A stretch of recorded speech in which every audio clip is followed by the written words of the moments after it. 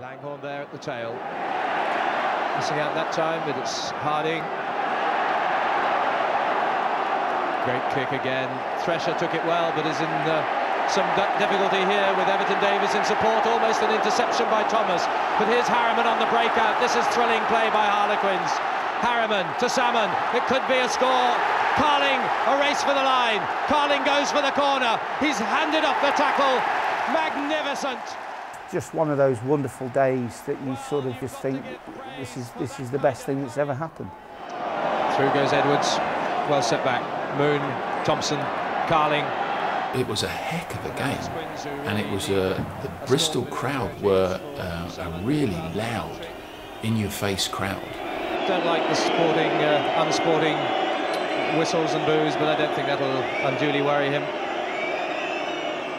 There's an obvious way to answer that.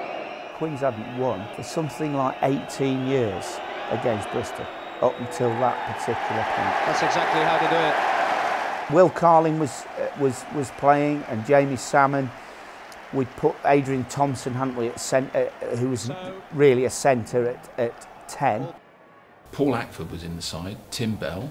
Tim Bell was a great character at Quins at that time. The Harlequins backs have been outstanding simply because there's a lot of pace about them and they can cover ground extremely well. Andy Harriman, who was an international at the time. Everton Davies, Stuart Thresher at fullback. Thresher has time for the clearance. Duggan challenges. Mick Skinner. Mick Skinner, lovely man. But somehow it's shot back, but it's a penalty try. The Harlequins hand there, it looked as though it could have been Mickey Skinner there. And our front row that day was Andy Mullins, John Olver, and of course Paul Curtis. He was there as probably as much as anything to look after me, which he did very well.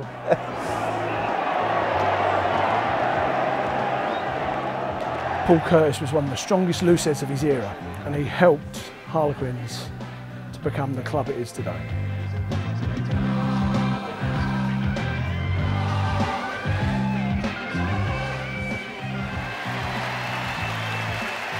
Dad died young, and Paul looked after all of us, really. He was a great big brother. Yeah, he was. Well, still is. But if it hadn't been for Dad going, I don't think that we'd have probably played rugby. Our stepfather, he looked at Paul and said, "You need to play rugby, lad," and took him to Bognor. And Paul was playing first team for Bognor in the front row when he was 15 years old. Well, he was so big and strong, 6'2", 17, 18 stone. You know, in those days, that'd be big now. Over a period of time, I nibbled away at him to try and get him to come down to Quins, as I'm sure you're well aware of that sort of policy. And yeah, we hit it off right from the word go when he came here. Rhian, his wife, was best buddies with my wife at college. We introduced them together. They're still together now. We were friends for many years, until one fateful night in the summer ball in West London, in Borough Road. And we were the last two men standing, Paul and Rhian Curtis. And everything else from there on is history.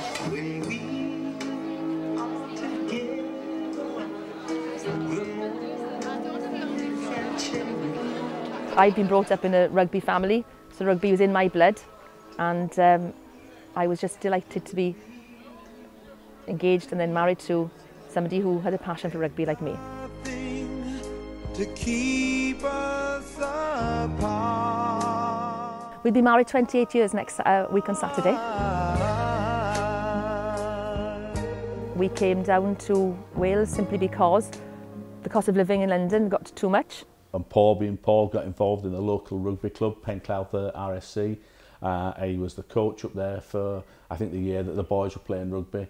And he then went to do coaching for that region of South Wales, and quite a lot of this current generation of Welsh internationals went through from that. I think Lee Halfpenny's one of them. He just had this demeanour with him that he could talk to people, and because he'd done the job, they accepted it, you know, it was as simple as that. And the size he is, you have to accept it when he says it, you know. I remember Paul turned up at my house one day on this brand new red Rockhopper, the latest mountain biking craze.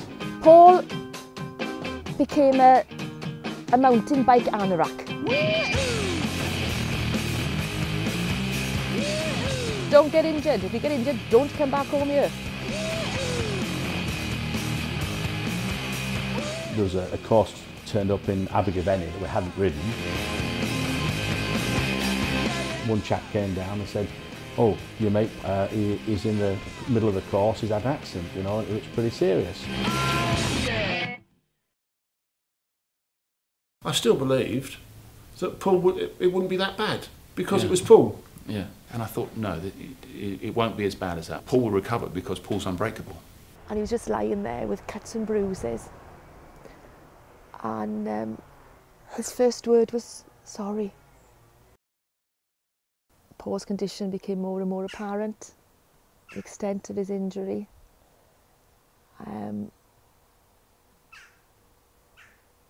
September the 17th changed our lives.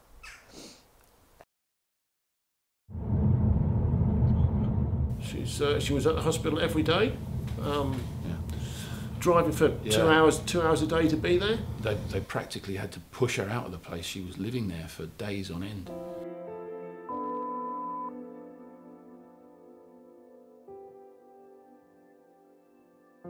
We didn't lose Paul Curtis. That man survived everything thrown against him. All the illness, all the complications, amazing, amazing strength of character. You know, I need to get home for my own good, but on the other hand, you know, just lying here because your house isn't ready is also pretty crap because you're messing it up. You've learned to use your wheelchair, you've learnt the dexterity in your hands, you've learnt to use a knife and fork again. You know, their skills need to be for somebody else then. Unbelievably expensive with the hoists and the equipment that you need. So the amount of money that's required is thought to be about £150,000. That's a big ask, but Paul can't come out of Rookwood until that money's been raised and those alterations have been done. I think he needs people to understand the generosity of spirit that man holds within him. Because if people can do that, they will help him, because he's the most generous spirited man I've ever come across in my life.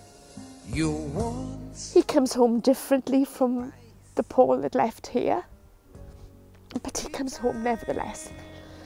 And we get to spend the next 20, 30 years together as Mr. and Mrs. Curtis once again, happily married, and we can all be together again. I love you.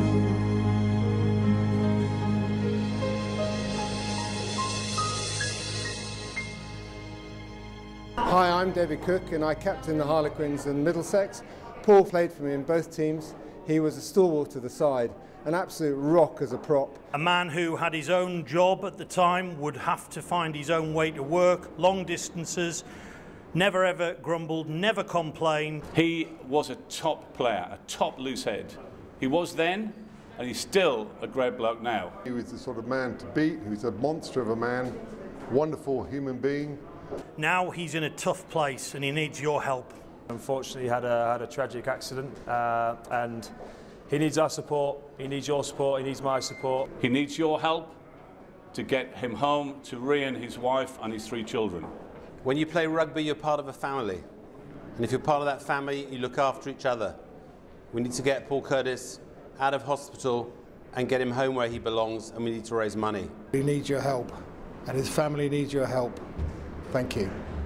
Get him back. Put your hands in your pockets, look after him. What a great cause. Please, everyone, get behind Paul, help bring him home and give him the support he deserves. He needs your help to get back and have a life. So please, please, do what you can to help him. Thank you.